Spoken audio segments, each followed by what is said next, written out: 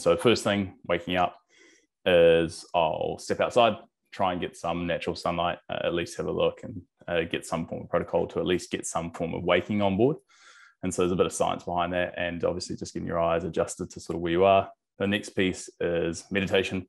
So the app that I use is called Waking Up by Sam Harris. And so really great app. I just use a daily meditation on that, and that's a really useful piece. The next sort of 45 minutes is hanging out with my partner.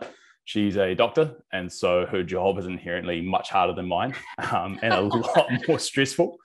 And so most of the time it's grabbing a coffee, having some breakfast with her. I don't eat, I fast, but I'll hang out with her, make sure she's ready, then drop her off down at the hospital, or we walk down. And then coming back into it, I've got a few other key protocols, which is one, I have my coffee around about 90 minutes after waking, and there's a little bit of science around that. And the second is a cold shower. So that's sort of how I start the day.